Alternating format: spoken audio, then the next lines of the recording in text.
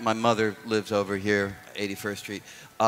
She's, in her 90s, and I called. She's always home. She doesn't really go out without me. I called, the answer machine picked up. She didn't answer. I called again. She didn't answer. I'm starting to really freak out. So I get in the taxi cab, and I'm racing down to 81st Street, and I'm telling you, in that taxi cab, I was praying to God that she would be okay. And I'm praying to God, and I know that I do not think there is a God, okay? This is a totally irrational thing that I'm doing. So, but I'm really praying, and when I got there and everything ultimately was fine, it felt like, a small miracle to me. Now, I don't believe in miracles. I believe that we're all bags of particles governed by the laws of physics, and there's nothing else besides that. But at the same time, I find it useful to hold these irrational ideas in mind at certain moments, and I don't give a shit that I do.